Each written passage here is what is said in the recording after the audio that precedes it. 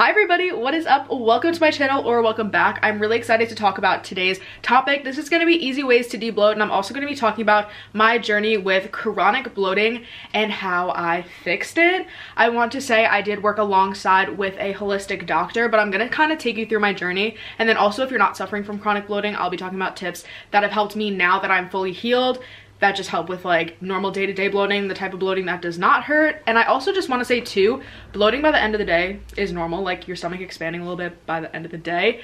You're eating, where does the food go? It goes into your stomach. So having your stomach expand throughout the day and not looking the same when you wake up as when you go to bed is normal. Having your stomach be extremely huge, hard as a rock, or in pain, that is not normal. And that is what I was experiencing back in the summer of 2020. And that is when I started working with my holistic doctor in December of 2020. So basically my stomach problem started in January of 2020. I was out to eat with my mom, and I had gotten a veggie wrap, and my stomach just was tearing itself apart. I was in so much pain, and that happened to me very frequently throughout quarantine. It happened to me throughout the summer. I was just doubled over in pain a lot of times. If I ate certain foods, like eggs for one thing, that eggs were something I was so intolerant to, I could not even eat them. Now I eat them every single day with no problem.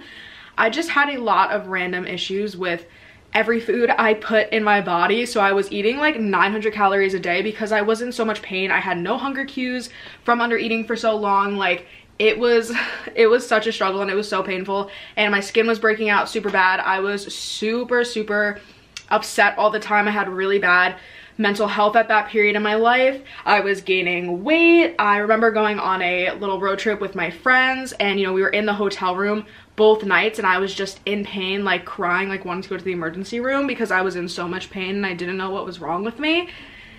So I've struggled. I've had my fair share of my stomach having a lot of issues. All hot girls have stomach problems, period.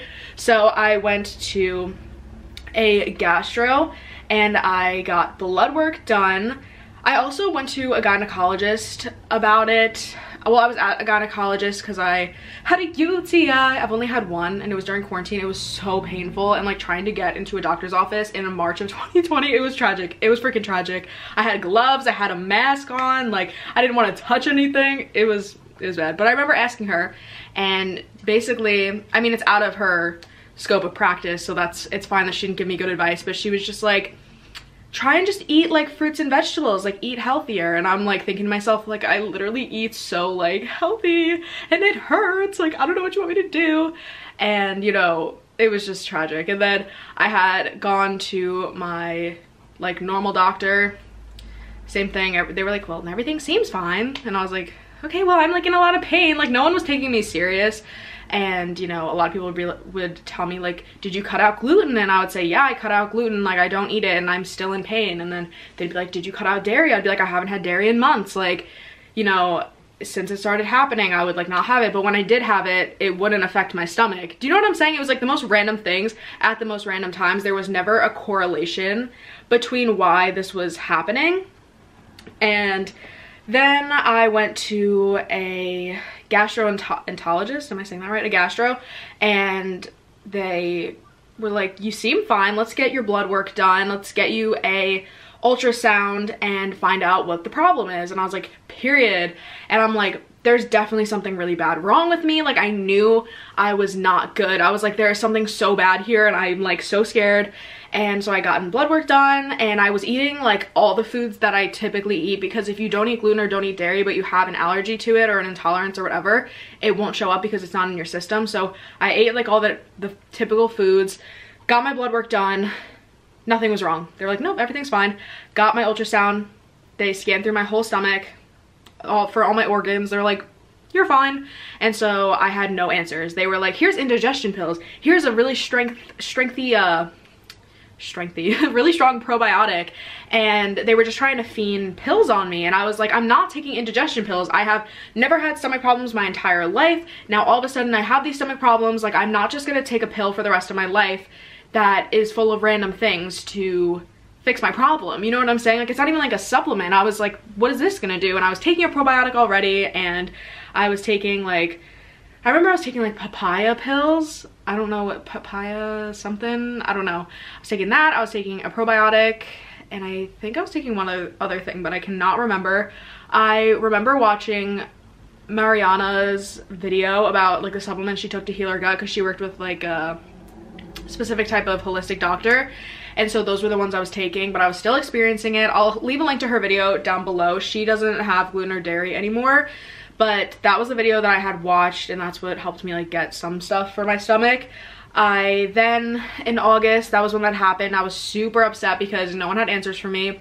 I read a book called How to Heal Your Metabolism by Kate Deering, and it basically brought to my attention that certain foods don't react well in our bodies, and there are certain foods that we should stay away from. So sorry, there's something in my eyeball. I'm going to see if I can get it. So I read through that whole book in a day. It was an audiobook, and it basically talked about the importance of well-sourced dairy, grass-fed meat. It talked about the importance of bone broth, raw carrot salads, like all of these holistic practices that I have never really heard about before. It taught me about how certain foods react like in our bodies like certain ways. She's very someone who eats a lot of root vegetables, and that's something that I do because it doesn't hurt digestion. Like when I tell you I couldn't eat vegetables for months of my life, I'm not even kidding. Like I did not eat like I barely ate vegetables. Like I had potatoes and carrots, like those were the only vegetables I would eat, and I'm still kind of at that point where unless I really cook down vegetables, I don't eat them because they really upset my stomach. And like even though they're healthy, good for me, you know what I mean? We assume like we can have them, but we're all individual people and we can react to different things. And that was something that I really had to learn and understand. That book is something that I have read twice on audiobooks, and it kind of taught me about how nuts and seeds react in our bodies. It just taught me a lot of things that I didn't know, and it gave me a really different perspective on health and nutrition. Then from there in December, I was like, I'm either seeing a gynecologist because my hormones I know for a fact are out of whack, because I was experiencing real bad like mental health still. Like it just kept plummeting worse and worse. I was super down in the dumps, and my acne was really bad, and I was like, okay, something is off. And so I scheduled a gynecologist appointment, and then I also scheduled for a holistic doctor. And that was like something that I was like, I know that this is kind of like woo-woo type beat and no one's gonna understand, and it's not covered by insurance, and I'm taking a risk by doing this, but I had no hope left because everyone had told me I was normal, and I was in so much freaking pain all the time, and I was so sad, and my skin was so bad, and I was not fitting in any of my pants, just in the stomach, because my stomach was so inflamed. I really just like my quality of life was, it was not hitting anymore. And so I invested into holistic health. So I started doing nutrition response testing, and I go to a doctor still. I see him every few months now, and it turns out there was a lot wrong with me, and I literally cried because I was finally validated in all of my pain. My adrenal glands were weak, my spleen was weak, my large intestine was weak, I had a tonsil infection, I had a bacterial infection in my entire body, probably from something that I had eaten, and I'm trying to think what else was wrong. Basically everything. My digestion of carbs was off, like I had a magnesium deficiency. There was just a lot of stuff that was wrong with me. And so we worked together to fix those problems by giving me standard processed supplements, and I still take them to this day. My doses have come down on all of them, but I literally have never felt so good in my life. My energy finally skyrocketed. So this was from December 2020. I worked with him week by week, like every week I would come in for 12 weeks. And then I've been seeing him, you know, every 2 weeks, and then every 4 weeks, and every 6 weeks, 8 weeks. And now we're at the 2 month, and then yeah, 8 weeks was the 2 months, and now I see him every 3 months. So just for like basic checkups to see if anything's wrong, and if I ever like am feeling under the weather, I will go to him rather than my normal doctor. And he's amazing. If any of you know me personally, definitely reach out. I will set you up. I've had my autistic brother now goes to him, my mom went to him, my friends go to him, my boyfriend goes to him. Like I have set so many people up like with this man. My boyfriend was struggling a ton to gain weight, and he also was struggling with stomach problems as well, and my holistic doctor was able to fix that, and now he's been able to like steadily put on weight. So I know that this was a super long like journey with my gut, but it really was something that I struggled with for so long and I felt hopeless. So now if this is something, now if you're at this part in the video and this is something that you don't deal with, like chronic bloating, these are my tips for helping with just like the normal day-to-day bloating and just feeling a little bit unlike yourself, and not in the way that you're in pain. Just different tips that I use now that I have a normal stomach, a normal functioning stomach. These are the things that I do to just like minimize my bloating. Again, like there's nothing wrong with your stomach expanding throughout the day. Mine still does too, but these are definitely things that make me feel my best throughout the day. They're good for your internal health and, you know, makes me feel good externally as well. So the first thing is drink enough water. I know that this is probably something you've heard a ton, but you want to make sure you're drinking enough water. If you're not, you can definitely experience an increase in bloating. This may also lead to constipation, which also leads to bloating. So we want to just make sure everything in our bodies are being super regular, so things are just flowing freely so that we don't have extra bloating. And of course, if you are away for a weekend or, you know, you're eating in a way you normally wouldn't for an event, like something's coming up, you're gonna feel a little bit more bloated. So it's just important to be like drinking enough water and replenishing your body, especially if you drank maybe the day before. You want to make sure you're really focusing on water because those things do dehydrate you, as well as if you're having a meal that is salty, you're also going to hold on to some water as well. So it's just important to drink more water to help that go down. I know I feel like that doesn't make sense. Like, oh, my body's holding on to water. Like, why am I going to drink more? But that's what you got to do. The second thing is eat more or less fiber. So when I'm eating too much fiber, I get bloated and everything gets a little stuck. But when I'm eating too little, the same thing also happens. So there's like a happy medium with fiber. I would say around 25 to 28 grams a day is a really great place to be at for your fiber for the day.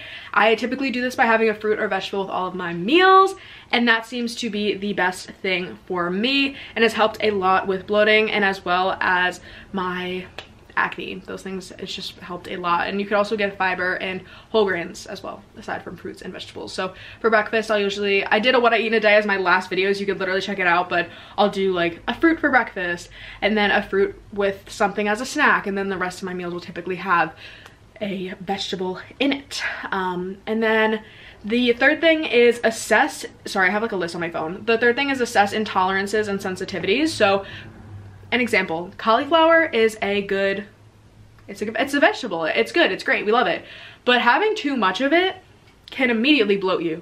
Cruciferous vegetables as well, those are ones having in excess or having uncooked especially can really affect your gut. I'm someone who is not a bestie with cruciferous vegetables. And I also want to mention too, I heard this in a podcast, so don't fact check me on it, but cruciferous vegetables, if they're not digested well, can actually be anti-thyroid, which means like they're not good for the function of your thyroid. So I'd really recommend, if you're having cruciferous vegetables, if you feel like they're not doing the best for you, cook them down, minimize the amount, and try to just go to stuff that is less inflammatory for you. Like, again, root vegetables, as I mentioned earlier in this video, like carrots and potatoes, zucchini, squash, like all that have been really great choices for me, as well as asparagus, green beans.